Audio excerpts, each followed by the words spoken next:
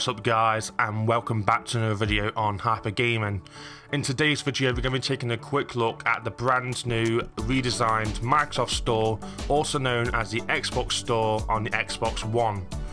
This is now available to a subset of Xbox insiders in all rings, as well as a subset of people in the general public.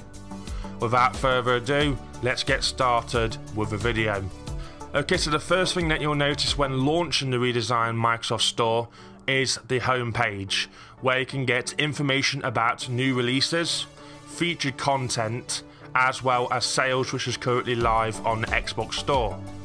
You can see we've got NBA 2K21, the demo is now available, the Summer Spotlight sale, the in-game events, an advert for Xbox Live achievement leaderboards, Spirit Fair, which is a brand new game that's just came out, as well as quick links to search, deals, and Xbox Game Pass.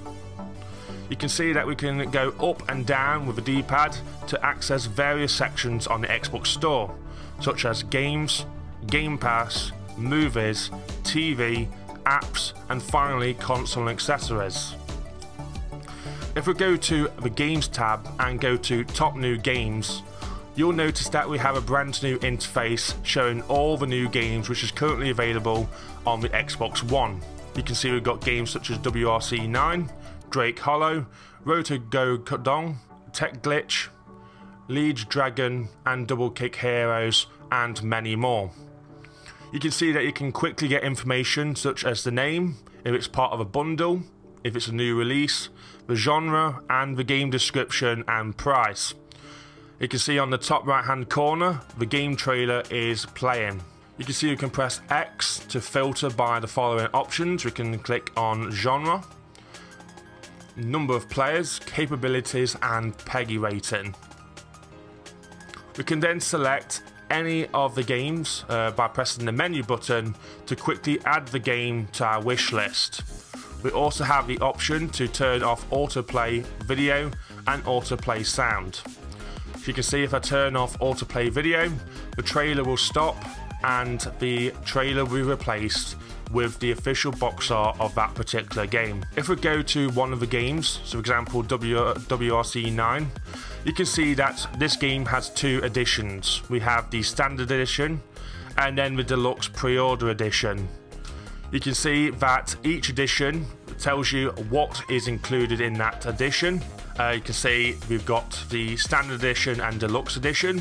I can scroll up and down on the analog stick to see what's in that package. I can press A to go onto the storefront, which again, like on the main screen, we have the title, the description, publisher, the genre, and access to links to buy the game, choose the edition, add to wish list, buy as a gift, add to cart, and we can scroll down using the up and down to go to details, where you can get information about published by, developed by, release date, age rating,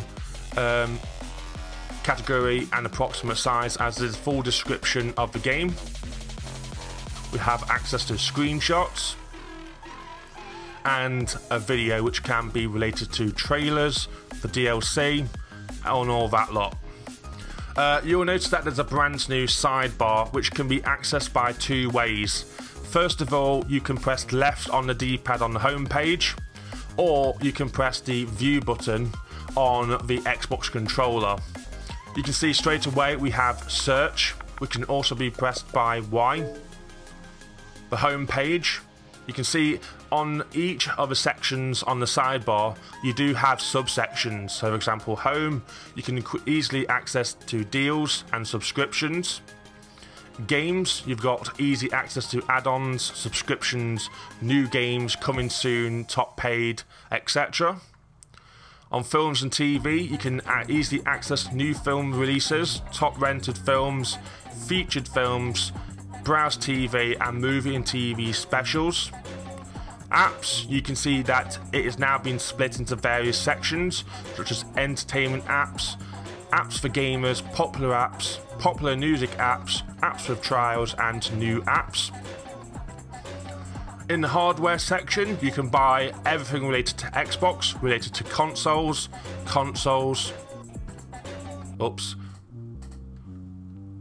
You can buy Xbox consoles, Xbox controllers, headsets, and accessories. In the wishlist section, as you can see, this is no longer a separate section that you have to go to.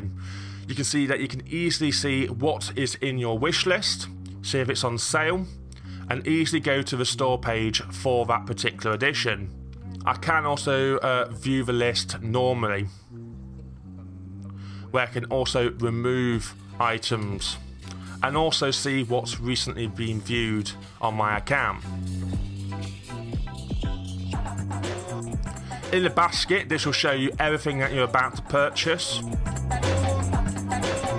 And then you have redeem, which allows you to redeem a 25-character code. So if you buy a physical game and it has a 25-character code, you just need to go into the sidebar and then go to redeem. You've also got settings which allows you to disable motion, which, as you might have noticed, in the background there's moving backgrounds. So that's what disable motion does. It just disables the moving background. And also trailer playback. You can also disable autoplay video and autoplay sound. You've also got information about the version of the Microsoft Store. So that is about it for this video on Hypergaming. This has been the brand new Xbox Store experience, coming soon to the Xbox One. I hope you enjoyed watching it. If you like more content like this, make sure you comment, like and subscribe for more gaming content on Hypergaming. I'll see you in the next one.